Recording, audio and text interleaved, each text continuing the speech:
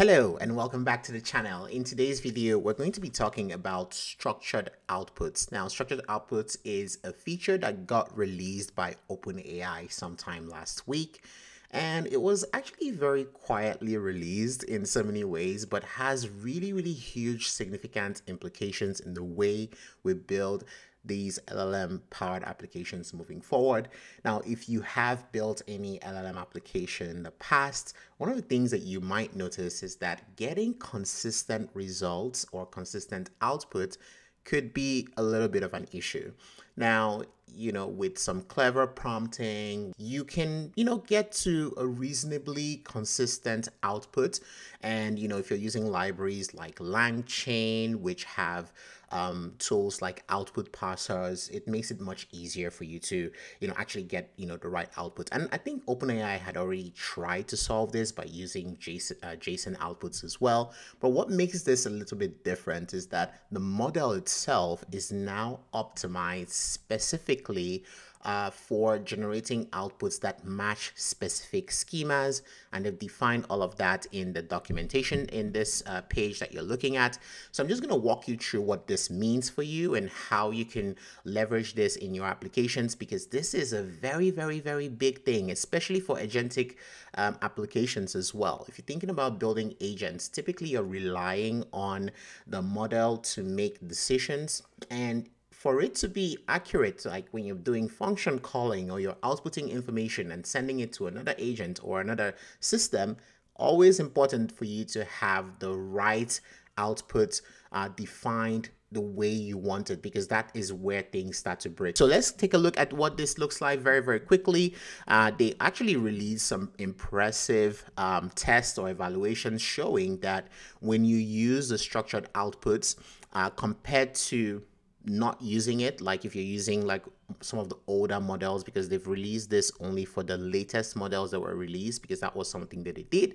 And that's why I say it was a little quiet, because they released a new model but they didn't really make too much noise about it, and that's just interesting. But I would say specifically this means a lot. So you can see right here, this is 100%. They claim that the GPT 4o 2024 0806 model can get up to 100% accuracy when you are using structured outputs to output responses from the model, or actually in function calling. So there are two ways you can use this newly released feature, the structured outputs. You can either use it in function calling, so defining your functions, defining the arguments you want the model to generate for your function calling, or you can actually use it in the response format, which is where you define what response you want out of your application. Now, they've provided a number of examples in here as well, showing exactly how to use it. And I'll show you one example, which is something that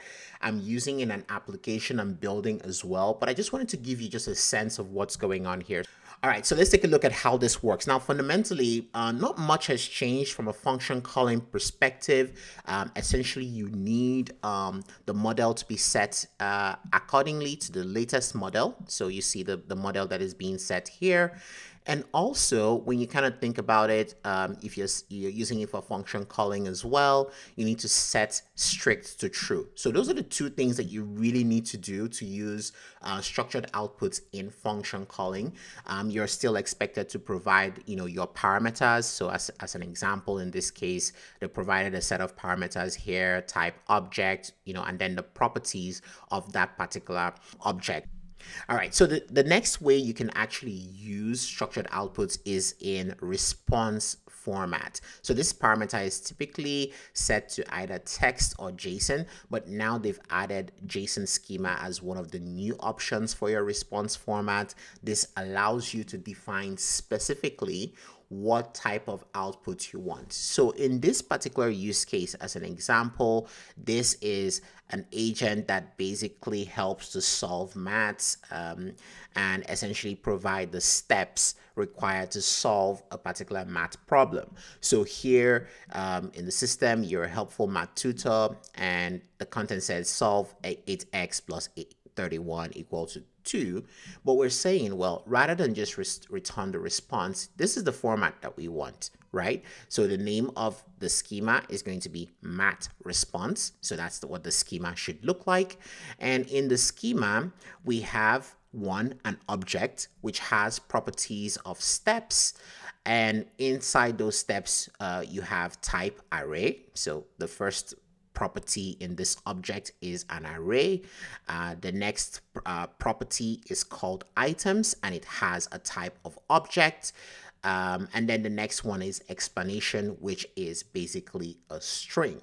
And as you can see here, it also has this required flag, which indicates that these are the fields that are required whenever you're doing an output. Now, this is very, very essential when you're using structured outputs. You have to set these to all the values that are required. And then you have a final answer as another property, which is of type string, and it's also required to provide the steps and the final answer. Now, they also provide like a ton of different examples. One of the examples that is getting me super, super excited is this example for generating UI elements. Now, I intend to make a video where I go into UI generation specifically, because this is a fascinating topic that is coming up right now in the LLM application building space. A lot of folks are beginning to use LLM to experiment with generating different types of UI components. LangChain has like a whole UI generation suite of examples, which they've been putting out over the past few weeks.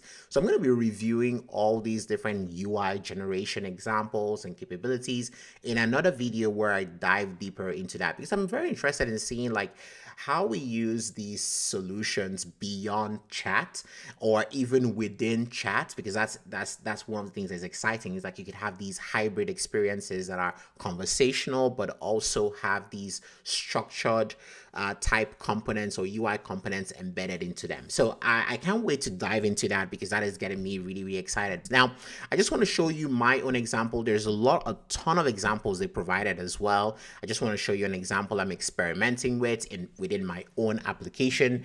All right, so let's look at how structured output works within the context of an app that I'm actually building. This app simply utilizes Google Trends to analyze keywords and give some kind of report showing sort of analysis of that keyword, showing what type of content can be created around that keyword. So here we just have a simple prompt. Now the model has to be set to GPT-4o 2024-08-06. This is the latest release. This is the release that actually supports structured output. Now there are two areas I'm going to be showing you. One on the function calling side, where I've defined a function. Now for the function calling, the only difference, and it's actually indicated here with this new, is that you're adding strict equals to true. As long as that is added, I think that is all you really need to do from a function calling perspective. You can see the parameters that I need to make a call to Google Trends. All we're doing is basically just defining those attributes right here. So we're defining geo is a string, the gprop is an enum. So this is one of the things to keep in mind. When they release structured outputs, they also release a bunch of supported types. So those would be strings, numbers, boolean, object, array, enum, and any of. So these are the values that are currently supported. So check that. And then we have a type string, we have a keyword list, which is an array of string, and we have a time frame, which is also string. And those are the values we need our assistant to generate from any query we provide to be able to call our function, right? So that's basically the very first piece. Now, the second piece is your response format. Now, typically response formats was text and JSON object. Now they've added JSON schema. JSON schema is specifically unique to structured outputs. So this is where you can define your JSON schema. So as you can see here, I have my JSON schema defined. So what output am I expecting from the model when I provide information from my Google Trends? Well, I expect a summary, a list of suggestions, and a list of content ideas. Once again, I'm defining those right here. So I'm defining my summary as string, my suggestions as an array, and my content ideas as an array as well. All right, so let's test it out. So I'm going to have this question: analyze topics related to AI automation agency over the past year in the United States. So I'm going to run this. Now, the very first thing we expect to come back is our function call. So as you can see here, our function call has captured a geography as US. The gprop is set to nothing because I have just given it it's a web. So web is typically, a null value. The keyword list I have here is AI automation, AI agency, AI automation services, AI in business, and AI technology. So it's passed in quite a few number of related keywords to the keyword I have provided, which is really, really cool. So it's doing some of that work for me. And then the time frame that it's using is today to 12 months. And this is the time frame definition that PyTrends actually supports, so it's kind of understands that that's what I'm using to do this. Now I have an output which I got from PyTrends already. As you can see here, our output is out, and we can see summary, suggestions, and content ideas in JSON format. And that's because we have used the structured outputs schema. I think this is going to be really, really important as you think about taking your applications and moving them into production.